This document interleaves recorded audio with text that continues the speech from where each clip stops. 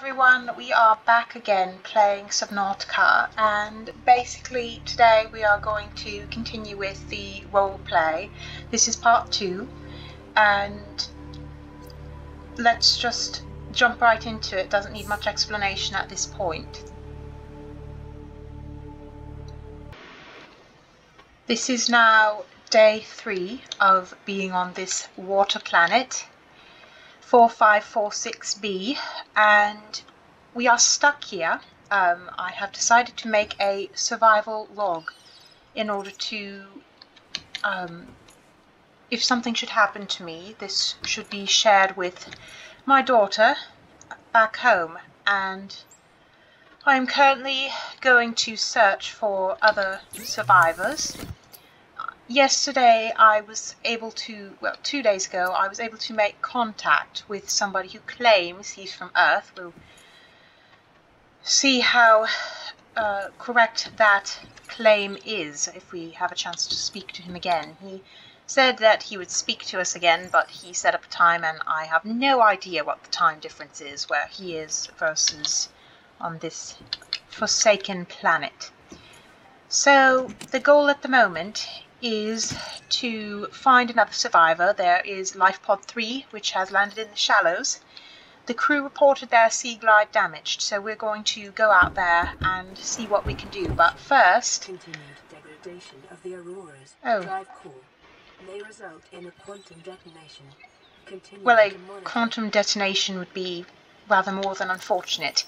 What we're going to do at the moment is try to find ingredients for another high capacity O2 tank, and then we will go to the spot recommended on the PDA to find the other survivors, assuming that they are still with their life pod. They may have also found land somewhere. There must be land somewhere, right? This planet must have land. So right now I need to find some silver and some quartz. Not exactly sure. Oh, and some titanium, and metal salvage makes a great way to find titanium. So my name is Riley Robinson and I am a marine biologist. I crash landed on this planet. I'm a passenger of the Aurora, currently just trying to survive on this planet and get back to my daughter. My daughter's name is Rebecca.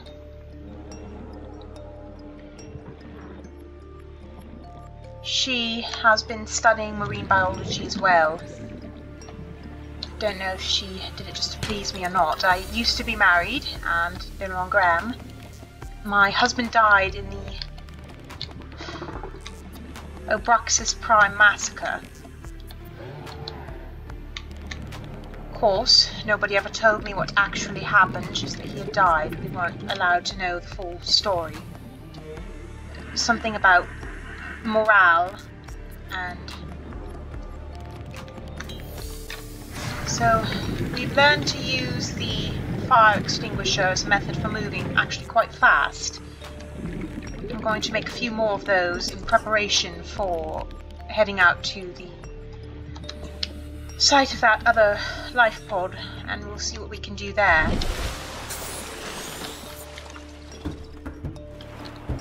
I'm really hoping that I can survive and get back to my daughter. I never had a chance to say a lot of the things to her that mothers want to say, and, well, I'm stuck here. If the Aurora's drive core explodes, my chances of survival will be greatly decreased unless I can find lead to create some sort of radiation suit. I don't currently have the, oh, great. Let's just get away from that right now. Nope, we did not. Right. If I had a way, you know, I'm a marine biologist, I'm firmly against killing animals, but if I had a way to make those stupid crash fish go extinct, I would probably use it. One can only hope that the continuing degradation of Aurora's drive core will somehow result in all the crash fish on this planet going extinct. And why is it so impossible to find any silver or quartz at the moment. Alright, I'm just going to go in this direction and we'll see what we can find. I don't need any more titanium at the moment.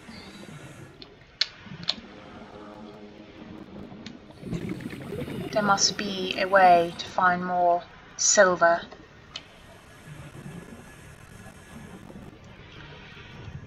So here are the creep vines that we discovered the other day. I'm actually quite interested in the biology. I've had a little bit of a chance to think and plan now, and I think it's wise to begin to scan various items that might have some influence in whether or not I survive. In particular, any technology that I might be able to use. Enormous, instantaneous.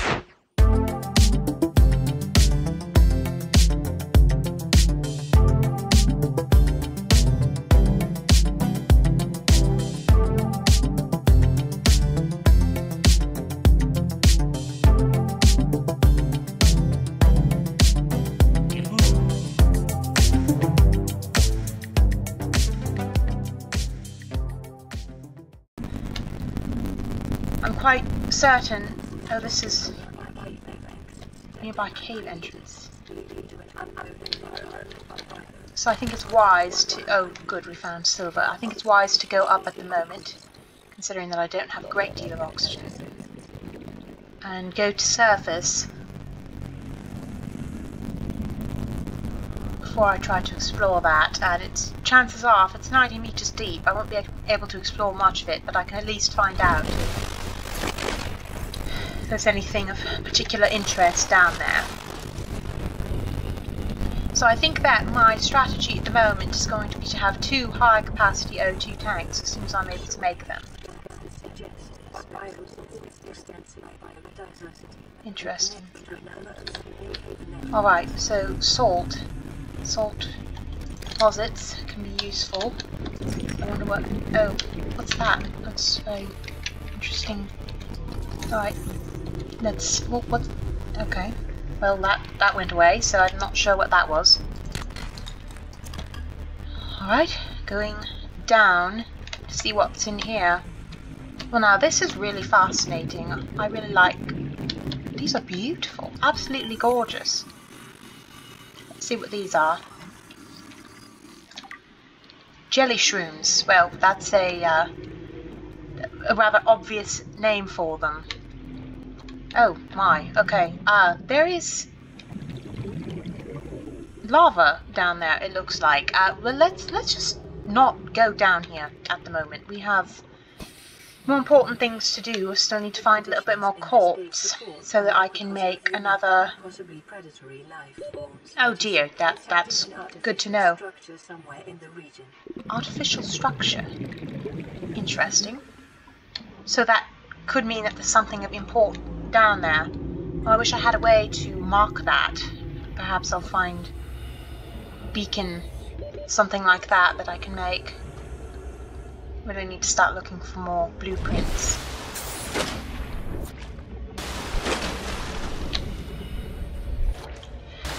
I originally went on this trip to go to a planet with great biodiversity and a great many specimens that Altera was planning to exploit for various reasons. I was hoping to be able to advocate for the creatures there, that Altera wouldn't go too far. What on earth are... Oh, okay. What are these? There's a lot of them. They don't look particularly friendly. Oh, don't want to get too close either. Alright, what are these? They don't seem overly aggressive. They aren't really approaching me. What's the deal with these? Alright. Alright, let's take a look at what that is. Oh, so they are predators. Nighttime hunting, so perhaps they're more aggressive at night. Stalker teeth may have applications in enameled glass. Oh, well that's quite interesting. So if we find any stalker teeth, then those may help us to create an enameled glass structure. I'm not entirely sure why we would need that, but perhaps to fabricate a vehicle of some sort. We are going to need a vehicle at some point, perhaps, to escape this planet. I really think it's overly optimistic to assume that someone else is going to rescue any of us survivors at this point, assuming that there are other survivors. Alright, so we need more quartz. So where's a good place? Well, this red grass is quite interesting. Let's... 30 seconds. Alright, whoa, that looks like a very aggressive creature. Let's not spend too much time around that. Let's go up and then we'll go back down and check out this wreck or whatever that is. You know, it's funny because when I was speaking to Billy, I really did not enjoy speaking to him. He was the most obnoxious person I've ever had the misfortune to meet. But at the same time, now that I am entirely alone and have no one to speak to, I am having a very difficult time. I think that creating a survival log like this will help me to order my thoughts better, and also not to go completely insane now that, oh, this is exactly what we needed. This is a beacon fragment, it's perfect. Oh, well, we need two, so that wasn't actually all that helpful. Alright, that is nothing useful, which is a little bit strange. Okay. So, anything else useful here? Looks like we have all that we're going to have here. Right. Oh, there's more up here. Is there anything useful up here? Looks like nothing at all. Well, that is rather disappointing. So, this is another little cave. The problem with these caves... Oh, quartz, exactly what I needed. I need one more piece of quartz, that's all. Let's just hope that there aren't too many crash fish down here. There we go. A common complication of a cave diet is loss of orientation, followed by eventual asphyxiation. Well, thankfully I have a little bit of extra air, so hopefully that will not happen. Oh, perfect. And of course I can hear crash fish somewhere close by. Let's drop some titanium so that we can pick up the... Oh, well, pick up the silver, because I believe we still need a bit of that. So we just need one more quartz, and then we can make our other high-capacity O2 tank. And then we will go to the other life pod, because I feel that it's very likely... Oh, we have another message. We should get back immediately. It might be Bill. As I said, not that I enjoy speaking to him, but the reality is that it is nice to hear a human being's voice. Strange though that he said he was from Earth. I'm really confused at how that's possible. Unless he's... Well, no, that doesn't make any... No, I can't think of a single way that he could be from Earth, honestly. I really can't. It doesn't make the slightest bit of sense. At the moment, I suppose we'll just have to take him at his word. So let's go here. Food, you know, I'm getting a little bit hungry. We have water but not food. I need to get some food. Alright. This is Avery Quinn of Trading Ship Sunbeam. Aurora D. Reed. Trading Ship Sunbeam. Nothing but vacuum. No, we're here. We're here. Ships. They run low on Alright. engine grease, Well, why... an SOS. You offer to help. Why can't they hear me? Aurora, I'm out on the far side of the system. It's going to take more than a week to reach your position. Well, more than a week is better than not at all. Yes, we need assistance. We need assistance, I'll yes. try them again tomorrow. Are you joking? Charter's going to have us blowing our credits running errands for Altera. This isn't running errands, it's saving lives. Pick up in the meantime. Ridiculous. Congratulations, survivor. You have exceeded your weekly exercise quotient by 500%. Data indicates that swimming was your favorite activity. Oh, my favourite activity? I'm pretty sure I didn't have any choice. Muscle development. Alright, we need to get some food, and then we need to get some... Just one more piece of quartz, and I think we can make another high-capacity O2 tank. So let's get some food. This one, I believe, is edible. Edible... Let's see. Databank. Really? Alright. Ladderfish, hoverfish. Alright, well it didn't show up there, that was a bit odd. Let's see what this is. Shuttlebug. Very interesting little creature. Honestly, like, if I wasn't trying to survive, I would be feeling that this was the best time of my life, really. Very exciting, and so many new creatures to discover. What more could a marine biologist want? Well, the answer is regular food and water, and certainty that the next 10 minutes wouldn't result in your death. That would be an improvement, for sure.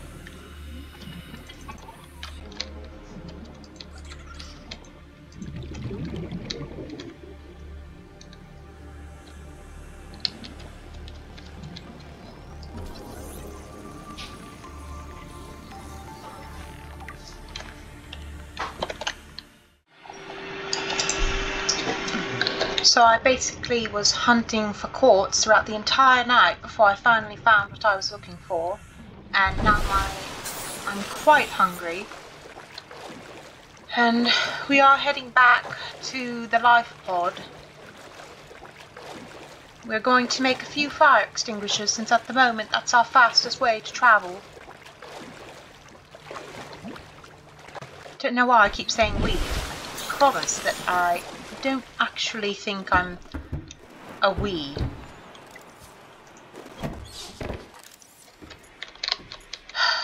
So, emergency. Starvation imminent. It's possible that we can establish contact. Yes, I know that. Thank you very much.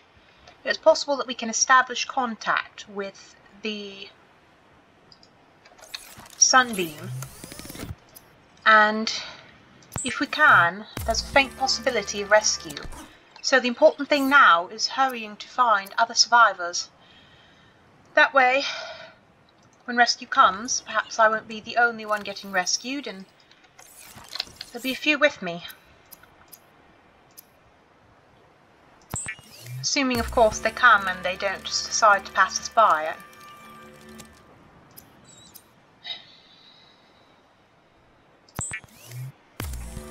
As of day 4, I'm beginning to have my doubts. I really should get some sleep, but honestly, I am much too nervous to sleep, so I will try to visit our friends, see if they survived, and then worry about getting some sleep. Floating air pump. I don't know if that's going to be useful at the moment. I probably won't worry about it at the moment. I have quite a bit of air with my 2 tanks. I considered only bringing 1 because having 2 does make it... Oh dear. The Aurora's drive core has reached critical state. Quantum detonation will 2 hours. occur within 2 hours. Well, let's go then, and...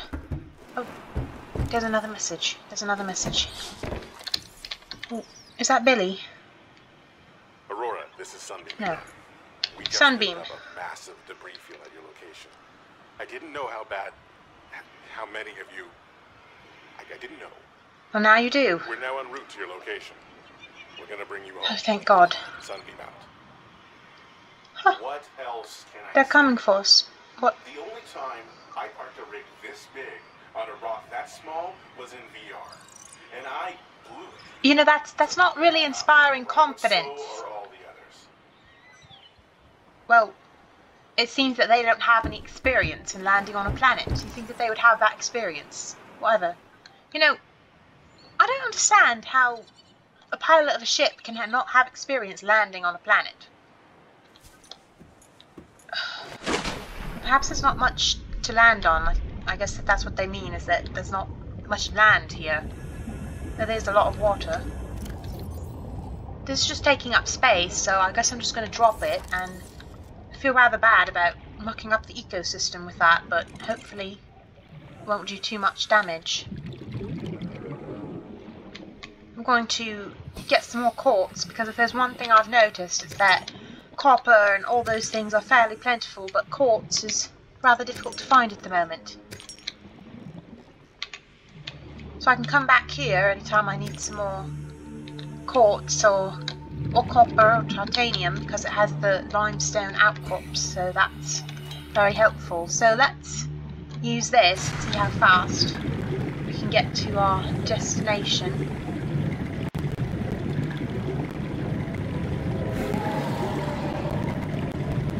Admittedly, this is a bit of a terrifying way to travel. Oh, so those things are indeed savage, and they do bite. That hurt. Alright. I don't understand why they seemed so friendly earlier. They're even a pack. Normally when creatures are in a pack, they're more vicious. That's very odd. I guess it would be a school, not a pack. Very strange. Let's keep going. What I've always heard is that the foremost tenet of survival is to be prepared. Well, we are more or less prepared at the moment. Alright, life pod 3 is damaged. Well, I don't... There's not a single glimpse of them. Alright, well, perhaps they made it to land. Life pod 3 crew log. You really think it'll carry 2 of us? Your regular sea glide tows a mass of 80 kilograms at over 30 kilometers an hour. The power cell rigged to this one should double that. You think there's something out there that's faster? I'm sure. And that's assuming it doesn't overload 3 meters from the life pod. You're calm about this. Overload. I'm seeing 3 meters from the life pod. Which is exactly what happened. I'd be terrified. So their sea glide broke exactly a few meters from the pod, as he said, and unfortunately, it does not seem that, well, perhaps they made it anyway. We can assume that they were able to make it to a different location before their pod was damaged. What on earth did this much damage to their pod? Perhaps that happened on landing. No, because, well, that can't be right. Alright, have no idea. What on earth? Well, this one seems to be ill. Specimen with symptoms of infection. Bacterial infection. Pathology suggests a waterborne bacterium capable of penetrating the body through the skin and respiratory system. Bacterium itself is unlike any so far recorded in human exploration. May be contagious, do not consume the flesh. Well, that is beyond unfortunate. That means that every moment we spend in the water we could be exposed to a lethal bacterium. Alright, I don't really know what to do at this point. We don't have survivors. All we have is a life pod and the Sea Glide. Well, we have the Sea Glide blueprint now, and we also have the compass, so that will at least help us get some direction. I'll just have to write down everything based on the location of the life pod at the moment. So we can say 300 meters west of the life pod and so forth, and that will help us to find our way around a bit. So at the moment, I think that we're about to find a much more efficient way of travelling than the fire extinguisher. The main problem with the fire extinguisher... Okay. Why do those stupid things want to bite you every time you go past? That's not very polite. I don't think they care in the slightest. Alright. I really don't know what to do now. It's certainly not the time to panic, and yet I most certainly feel like panicking. This is a very unfortunate situation. I can't find the other survivors. There has to be a way to contact them. If Billy was able to contact me, perhaps he has spoken to another survivor. I'll have to ask him that next time I speak to him, assuming that I am able to establish contact with him once again. There are no messages, and at the moment, no other survivors. Our best option is to immediately create the compass and then create also the Sea Glide. What was necessary for the Sea Glide? Deployables, right. Sea Glide needs battery, lubricant, and copper wire. So for lubricant, as I recall, we need some of the creepvine seeds. We can do that. First, let's go ahead and make the compass. So what all do we need for... Oh, right. We need that.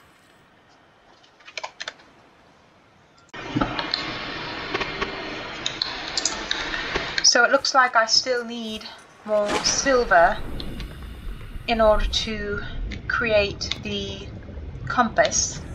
So I need silver for the compass. Oh, great. No, no, no, no, no, no. Take that right in the face. Oh, well, that didn't work.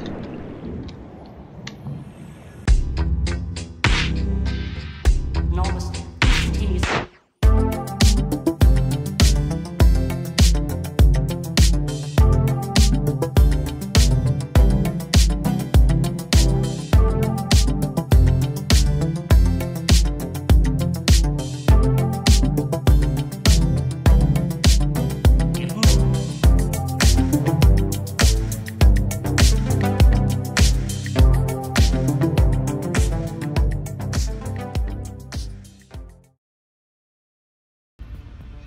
So what we don't have at the moment is silver. So let's go find some silver. And then we need 2 of the acid mushrooms. It seems that those are the way that we make batteries. Not really sure why. Oh, perfect. Another one of those stupid little crash fish. Ha! Got away from it fast enough. I love doing that because then at least they kill themselves. Just... You know, I don't feel like I can say it quite enough, but I'd really be perfectly happy if those went extinct. I really would. Alright, let's... I think that I'm starting to become more of a survivalist every day and less of a marine biologist. A normal marine biologist would never say such a thing. No species should go extinct and all that. Well, I suppose that's what landing on an alien planet and trying to live does to you. Makes you callous. Because at the moment I'm feeling quite callous. Alright, so here we are with the... Oh yes, this is also where those are, the stalkers. Stalkers are something that we want to avoid for sure. Oh yes, brain coral. Brain coral, how interesting. So it's a coral, not a plant. It's a coral, and it appears to give us oxygen, which is quite fortunate if you ask me. Let's examine this. Really, this is the best opportunity that oh, perfect, of course my inventory is full. This is the best opportunity that I could possibly ask for. To be able to see all these creatures and experience this. It would be nice if every moment doing it wasn't risking my life, but at the same time, it is quite a remarkable business. 30 seconds. Oh, 30 seconds of oxygen remaining. Well, let's not take any risks with that. I can afford to go unconscious again. Still not quite sure how I managed to get back to the lifeboat the last time, so I've decided not to think about it. That seems to be the best way to survive on this planet, is not to worry too much about anything. Oh right, and here we might find some silver. Let's see if we have... Nope, lead, that is not useful at the moment. Well, it might be useful when I... Oh, mobile vehicle bay fragment. Well, I'm not planning on being here that long, so I'm really hoping I don't have to build a mobile vehicle bay, but there's no telling how long we could be here. Well, the sunbeam is coming to pick us up, and that is very exciting, of course. I do wonder if there are any other survivors, and if they'll have a chance to also help the other survivors. The only other thing that really concerns me is, what if whatever shot down the Aurora, or damaged the Aurora, also damages the sunbeam? I wish there was some way to contact them and encourage them to scan the planet a little bit more thoroughly before taking the risk of coming here. I'm going to drop the lead. Oh, I don't think I need it at the moment. Why are those stalkers attacking me? Oh, it might be the light. If there are creatures that are focused on, that prefer to be in the darkness, then it's likely that the light annoys them, in which case I should probably take a special care whenever they come near and just drop the light. It seems we have plenty of access to titanium, less access to lead and silver, so I am sacrificing the titanium and picking up as much lead and silver and gold as I can at the moment, because those are in much shorter supply. Alright, now we have what we need. We can create a sea glide. Oh, there's a great deal more here. This is a very useful area. I wish that I had the compass at the moment and I could see exactly where it was compared to my pod, but of course I can't, so unfortunately I probably won't be able to find it again. There are worse ways to travel really than with a fire extinguisher. I never would have imagined that travelling with a fire extinguisher would be my preferred method of travel, but honestly it works quite well. So let's just head back to the pod, and it's quite dark already, so I'm going to sleep as soon as I have made what I need to make. You know, it really is astonishing just how beautiful this planet is, and yet everything on it seems to want to kill me. But it really is quite astonishing how beautiful it is. What? Quantum detonation. Oh, that is... No, no, no. Let's just hope that there's no survivors closer than me. And if the explosion reaches all the way here, then I am dead. And whoever finds this, I love my daughter, and I'm very sorry for everything I've ever done wrong.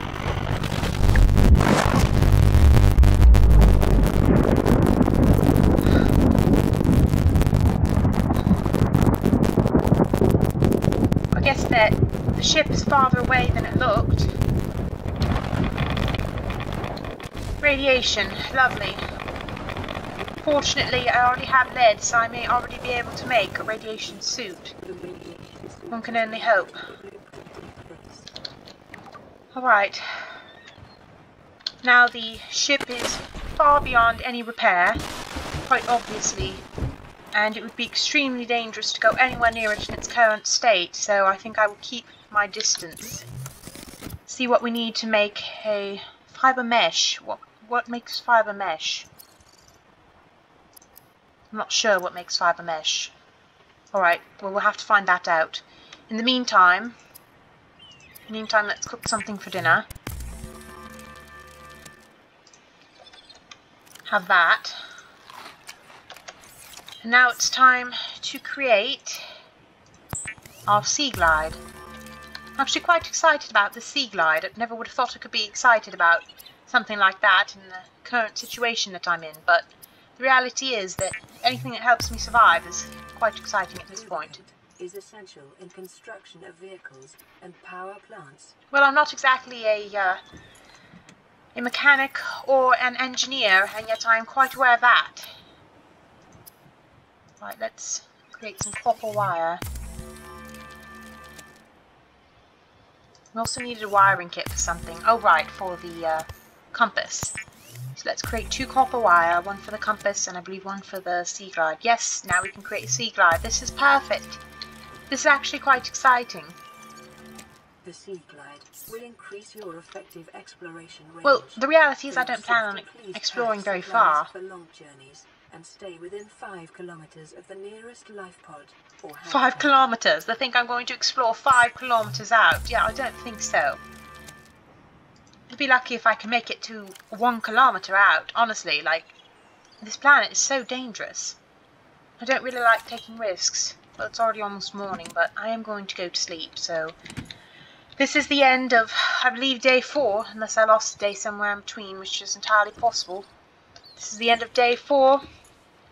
Survivor log, Riley Robinson. Somehow, I've survived this long. I hope that I can contact Billy tomorrow. In the meantime, it's time to go to sleep.